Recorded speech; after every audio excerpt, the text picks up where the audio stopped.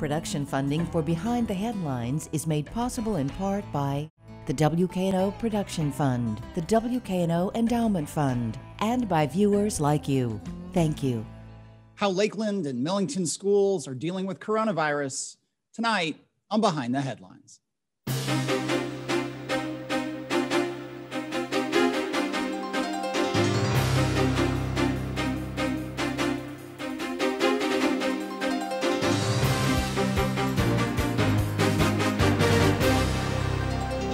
I'm Eric Barnes with the Daily Memphian. Thanks for joining us as we continue to do the show remotely. Today, I'm pleased to be joined by Bo Griffin, Superintendent of Millington Municipal Schools. Bo, thanks for being here. Eric, thanks for having me. Along with Ted Horrell, the Superintendent of Lakeland School System. Ted, thanks for joining us. Pleasure, thank you. And Bill Dries, reporter with the Daily Memphian. I will note to people viewing that over the past month or so, we've had the superintendents now with Ted and Bo of all the suburban and school systems, as well as Shelby County schools.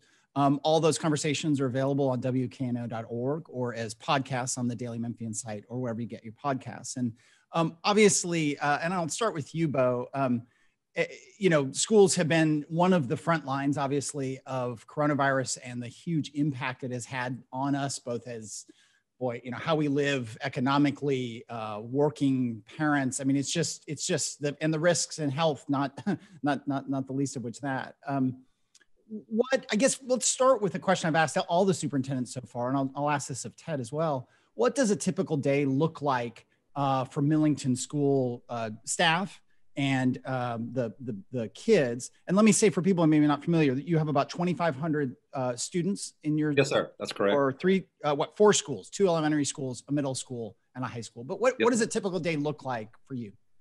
Well, we're on the hybrid schedule, so we have students have chosen in-person learning and also virtual learning. About 40% of our students chose the all virtual route. So basically, school day is very similar.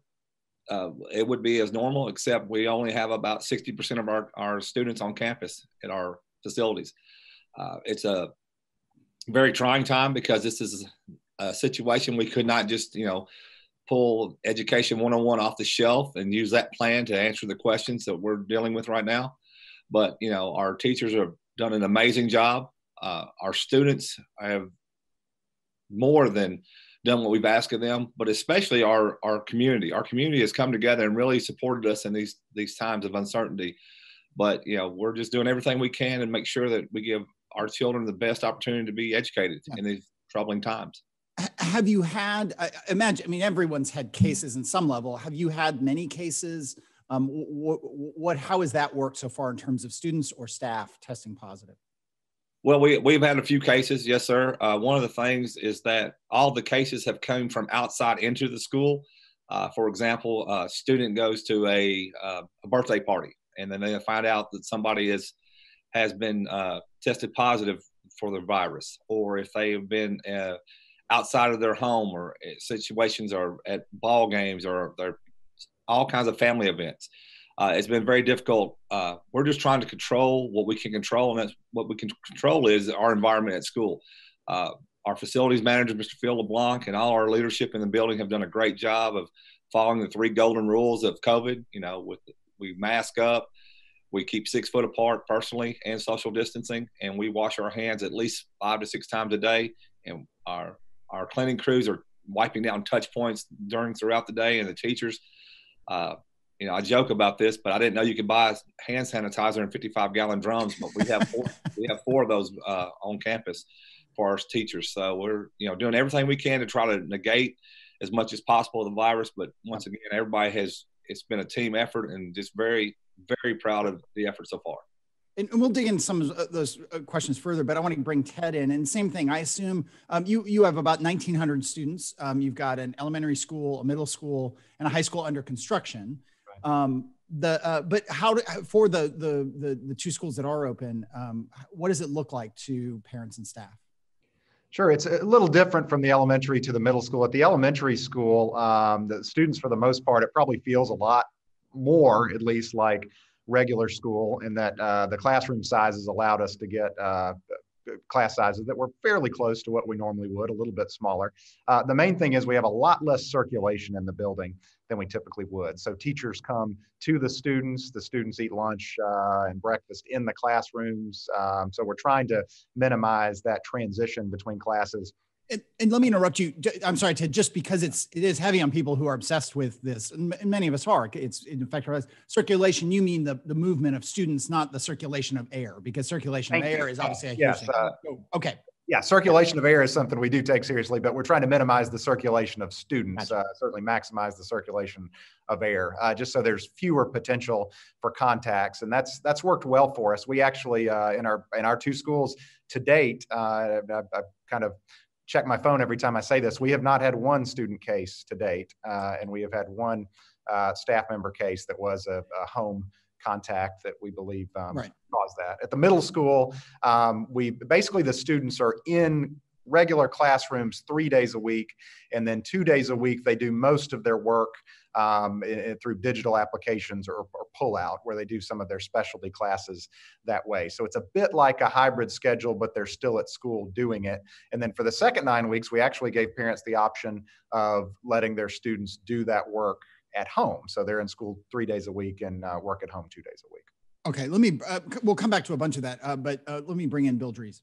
Let's talk about testing a little bit. Testing comes up as a priority, and then it will recede a bit in the public discussions of this. Bo, in terms of the logistics of it, testing for students, testing for staff, what do you think that looks like if that comes about in your school system? Well, that's a question that's been brought up, and it's one of the issues, of course, is going to be the finance behind it, the cost. I know that for us, we've used a lot of our CARES Act money to go directly into the classroom and into the safety of our students and staff being here.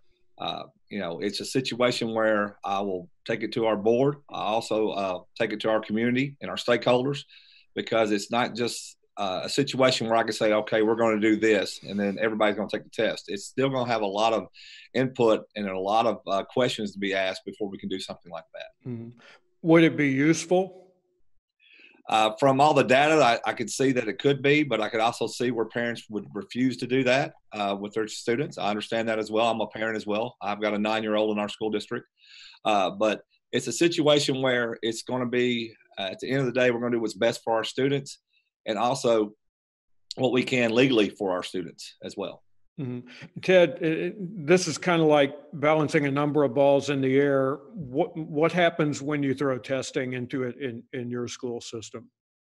Well, we've only recently kind of been involved in conversations about what they call assurance testing or asymptomatic testing. And I think there's certainly a number of advantages, certainly some considerations, as Bo mentioned, the financial consideration, then the logistics of it.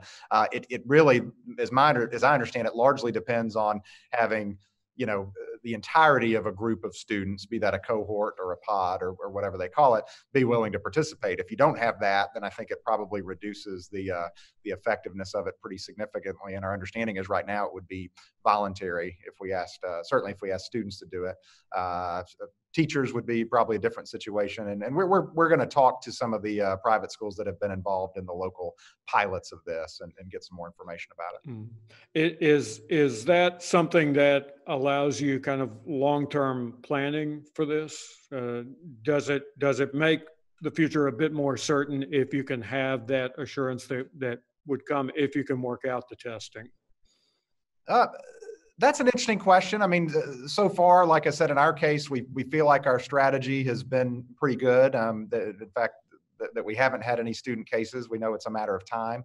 And basically, we just stick to those principles. We're very, very strict about the 6 feet of social distancing, and we're very strict about masking. And we feel like that's been certainly key to the success. And I feel like that's probably the most important 2 elements, along with sanitation and cleaning of the buildings. But we feel like we hope it's not too much longer, obviously, but we feel like we could continue on this pace pretty reasonably, doing the things that we're doing now. Mhm. Bo, with the youngest students, how does this work? Is this the only normal that they've really known if they're new to school, and is maybe the transition a bit more difficult for the older kids who have a prior experience with school?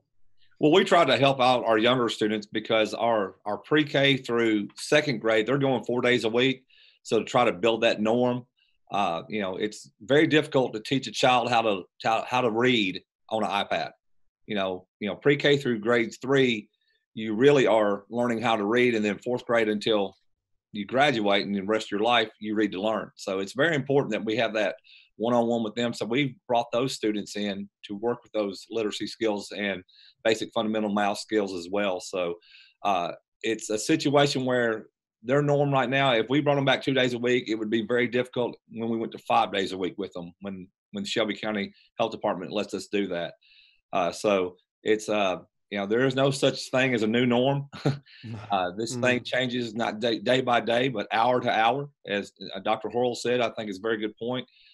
We are constantly making adjustments, and we're constantly collaborating with the Shelby County Health Department, our city leaders, our building leaders, our nurses in our classes, and in our schools. So we're constantly trying to reevaluate and do what we can, but the number one priority is to keep our students and our staff safe.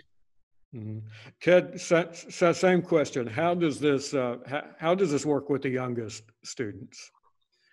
That's probably the group that's most critical, I think, as we know, to get that in-person learning. In fact, we did some we do some testing at the start of the year that's more formative testing, benchmark testing, and what we found, fairly surprisingly, is that we didn't really see a big difference between where our K-8 students started this year versus where they started last year in terms of this kind of benchmark testing, with the exception of first and second grade. Those were the two areas where we saw more fall off that I think could reasonably be linked to not being in school the last 9 weeks of the last year. So we're definitely, we promised parents we were going to meet the kids where they were when they got here, and that's what our teachers are doing. And we do feel like it is an advantage to have especially those younger grades in person. We've got them 5 days a week, if that's the option that the parents chose, and we feel like that's been best for them in our case. Eric? Yep. I wanted to go back to one thing, Bo, that you said about testing. That it sounds like you've heard from, I don't want to put words in your mouth, you've heard from some some parents and community members who really wouldn't want to do regular testing. Why is that? Because I think some people hear that and think, wow, if I could get tested on a regular basis and it was easy, and I'd love that. And I get that that's not everyone's response, but could you elaborate a little bit on the feedback you're getting from people who say, I'm not sure I want that kind of testing? Yeah, Eric, I mean, that just goes back to the sense that, students and parents have rights, and we cannot just mandate that they all take the assurance testing. Like Dr. Horrell said earlier, we have just recently been in conversation with moving forward. Of course, there's a lot of data out there that is saying that it can be very effective. I have seen where at the university level, once again, it's a little different because they are adults. They can make a choice on whether they want to take that test or not, but it's just a very the legality of it is the issue more than anything else. Gotcha. Because we don't want to step on the HIPAA or the FERPA rights of our students, and that's a major issue right there. If you talked about money, and I mean, again, all these things you're talking about, from the 55-gallon drums of hand sanitizer to everything, is these things cost money. If you could, this is a silly question on some level, so take it with a grain of salt, but if you had almost a blank check, and I'll start with you, Bo, to spend more money to make your environments safer and more effective, where would you be spending money if you could? Now, again, I'll stay with you, Bo. Well, I think the recent studies showed that about 60% of all the schools in America need to update their HVAC systems. And my school system is one that we started a plan talking about that 2 years ago. There's so much more technology that can better for the airflow and the circulation of fresh air with the new systems in HVAC. That's probably where I'd start more than anywhere else. Being able to control something like we can control, and that would be our HVAC. Having a blank check, that would be nice, but we know that that's not, that's not going to, it's not Yeah, possible. it's not. And again, that's But it'd be why I say great take to it with a try. grain of salt, obviously. But like I said, though, the thing is, we've done everything we possibly can to keep our students and our staff safe. But I would definitely start with the HVAC systems in all the buildings. Let me go to you, Ted, and the same question, and I'll add on the question. You have a high school under construction. Have you made changes to those plans and to that construction given COVID? And we all hope there's not a COVID 20 or 21 or 22, but this could happen again. And so how have you maybe changed things at the construction site? Well, the short answer on that is we really didn't have the opportunity to make changes without significantly slowing down the project.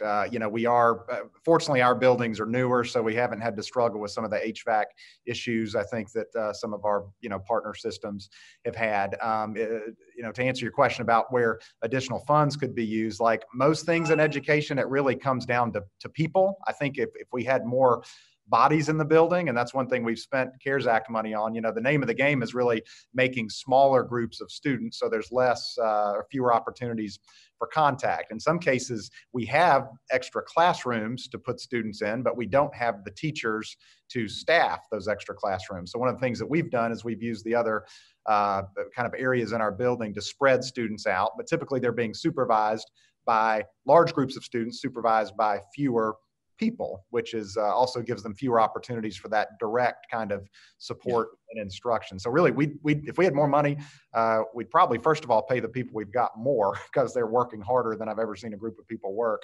And second, we probably get more people just to help. Yeah, and I see Bo nodding his head to that. A quick question for both of you all, and then I'll go back to Bill. And I don't want to be coy about this. And I also don't want to put either of you in a bad spot. So bear with me.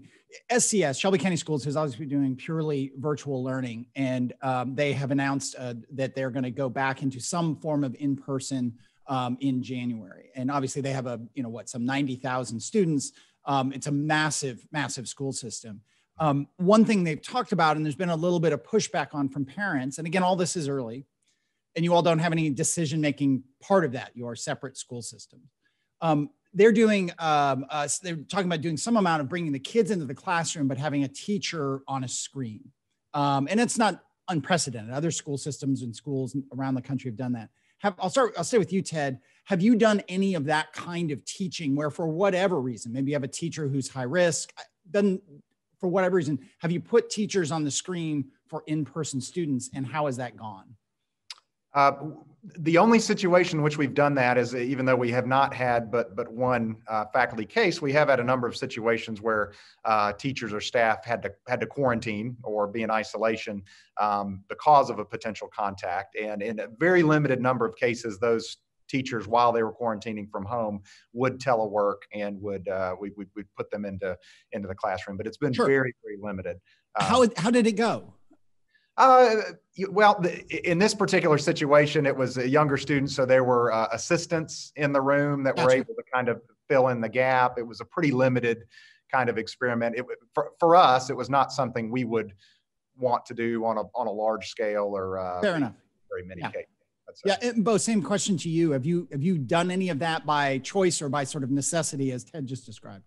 Well, underneath our plan, with it be the hybrid or being the full virtual, on Friday, all our teachers, we have no students on campus except for our special needs students because they do have to go 5 days a week because of their educational needs. But on Friday, our team, we use our team learning and our team video conferencing with our teachers to check in with our students.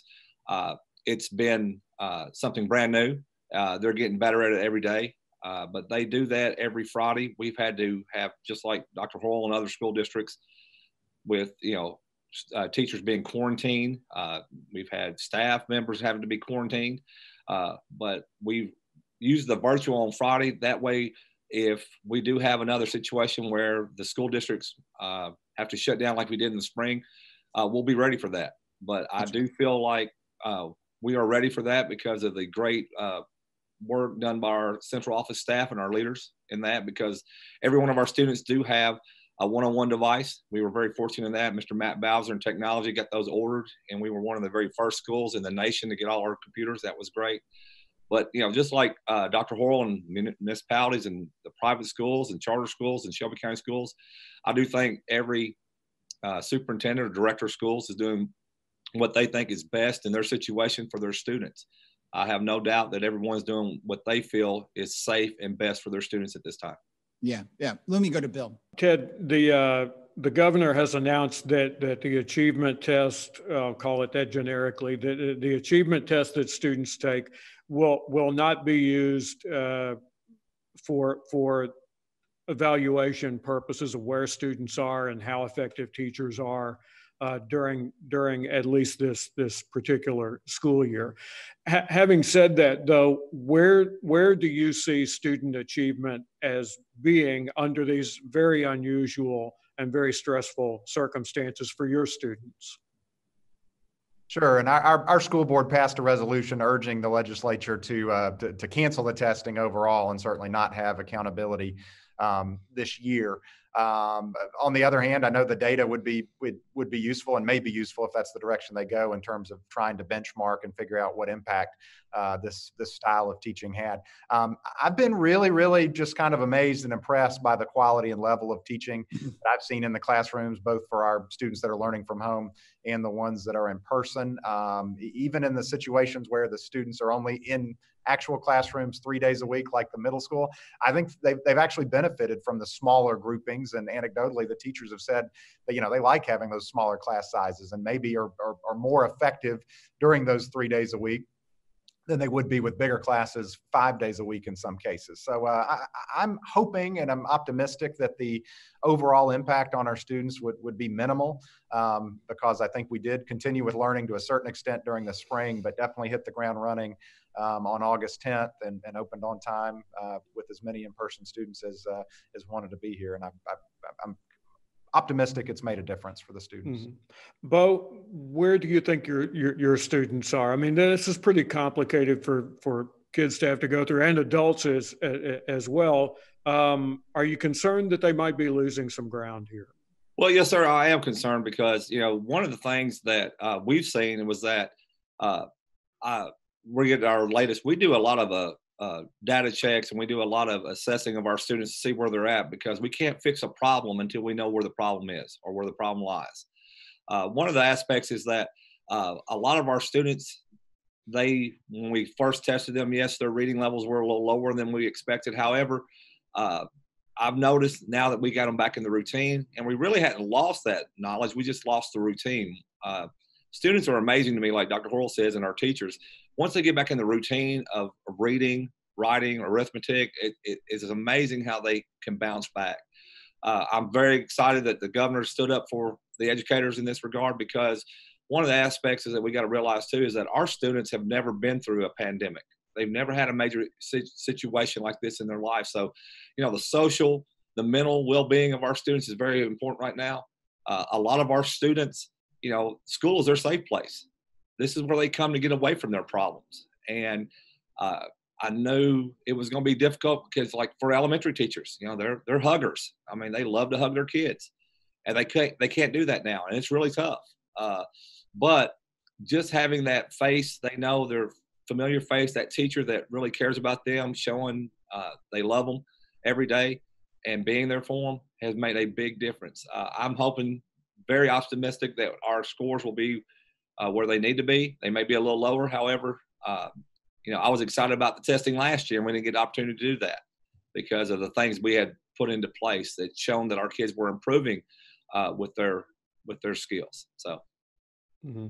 Yeah. Let me, just with a couple minutes left here, I'll go to you, Ted, and touch on something that Bo just touched on. That, I mean, schools, again, we obviously first and foremost are places for education, but they are also, for many kids, they are a form of a safety net, right? And I think you and I have had that conversation before about you all provide a lot of social services, as it were, and, counseling and things outside reading, writing, and arithmetic. Have you been able to continue to provide those services? And have you seen an uptick in, it's a very stressful time. And as I think you both have said, particularly for little kids, they don't fully understand all these restrictions and these masks. They don't have the full concept on it. What have you seen on that front, kind of the whole child mental health aspects?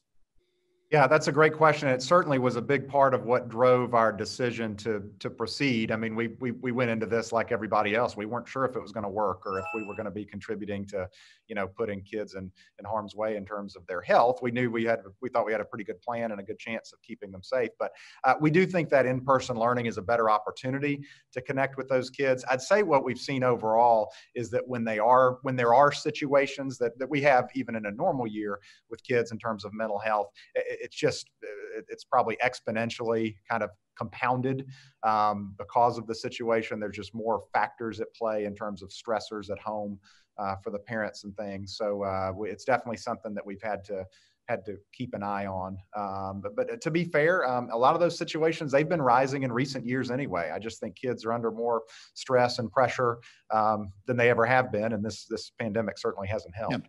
Yeah. Last word to you, Bo. I mean, similar. I mean, have you seen an increase in just these non-academic, these challenges, the mental health, broadly speaking, challenges that students can face given all the stress? I mean, you've got parents who've lost jobs or have job uncertainty. I mean, it's just a horrible situation. Oh, absolutely, Eric. I think you've hit it on the head of the nail right there. Is that our students have seen things they have never seen before. Mom and dad, losing jobs. Living day to day. We actually took on another role, but we hired another social worker. We now have two. We've made more home visits, of course, being socially distant, checking up on those students. We served over 140,000 meals this summer alone for our students, just to make sure that they were taken care of. But at the end of the day, our number one priority is to take care of our kids. Doesn't matter if they're in the building or outside of the building. And I take that very, very seriously, like all my colleagues in that. And because if our kids don't feel safe, if they're hungry, they're not going to learn. And that's one thing we have always been from the start, is that kids come first in Millington, and we will continue that.